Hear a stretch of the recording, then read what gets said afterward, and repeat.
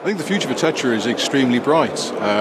It's now probably about 11, 12 years since the first TETRA implementations went in place. We've seen throughout that the ETSI Project TETRA, the various working groups, have continued to enhance the TETRA standard. We now have nationwide systems which really are providing critical service for whole groups of users, be it the emergency services, be it orange light services. Anybody who actually needs a communication system that allows them to communicate for either mission critical communications, safety critical communications, but also just in terms of doing day-to-day business.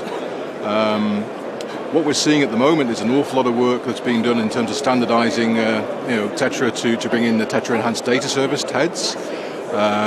Initial implementations have got TEDS which should just sit on top of the TETRA 1 implementations. There's a lot of work going on to basically have direct access TEDS. So we won't necessarily need to have the initial TETRA systems there. So work is going on all the time to make sure that TETRA as a standard, TETRA as a system is being enhanced to meet continually changing user requirements. It's probably the most secure private mobile radio standard there is. Which means that when you are using it for mission critical in the public safety environments, that it is going to meet your needs. So yeah, the future for TETRA is bright.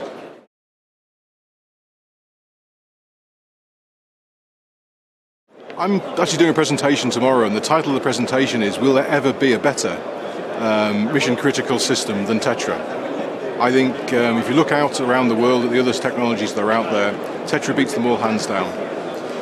One of the great benefits of TETRA is the fact that we have a whole host of suppliers and manufacturers. You just look around the TETRA World Congress here, you can see manufacturers who are making infrastructure, manufacturers who are making terminals, and that sort of competition, it both drives the cost down, which is in the current day and age is very, very important, but it also brings innovation in, as the manufacturers and suppliers try to outdo, I suppose is one phrase, but they try to get the little hooks into their own products that mean that they can actually sell to as wide a marketplace as possible.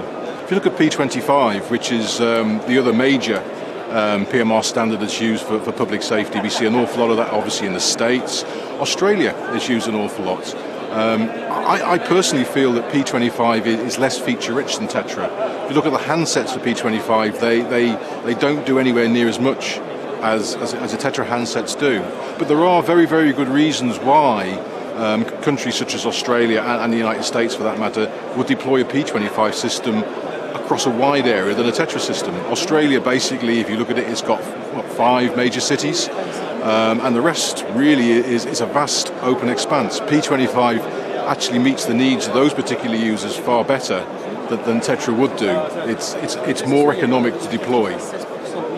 But as standard, TETRA is certainly more feature-rich, and I don't think there will ever be a better mission-critical radio system than TETRA.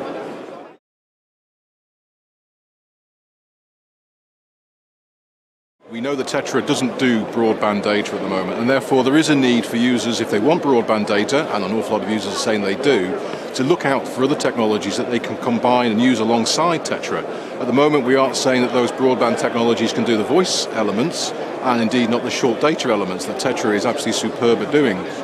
But there's no reason why you can't combine the use of TETRA with LTE, hopefully, and we're looking at that. We're seeing a lot more people looking at LTE as a means of getting their broadband data, but WiMAX systems, possibly mesh networks. And we see an awful lot of users who use just standard GSM-based systems. GPRS is used quite a lot as a data bearer, a very simple data bearer alongside TETRA, so that they have a choice of bearer. And there are an awful lot of products out there at the moment that do combine or are multi-bearer products. So they can be TETRA, they can be GPRS, potentially they can be satellite as well, perhaps Wi-Fi. So if you've got, take an ambulance vehicle, which when it's out and about could be on either a TETRA network or a GPRS network, it goes back to the ambulance station and it can then connect locally on the Wi-Fi network.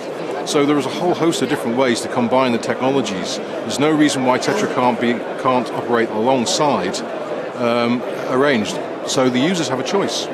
I don't think we'll find, I'm pretty sure we won't see any users who currently use TETRA for voice and for short data giving that up quickly. There has to be something that offers all of those particular features in in the new standards, new radio technologies.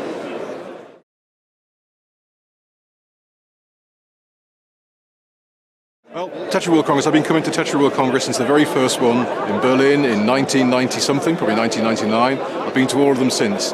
It's growing and growing, and looking around here in Budapest at the moment, today, then there's a great buzz about the place. There's, the manufacturers and suppliers, the people who've got stands and what have you, have all got a story to tell. If you're in the TETRA business, this is the place to be. In fact, if you're in the radio business for public safety, for other utility transportation, it is the place to come and find out exactly what's going on in the mobile radio world.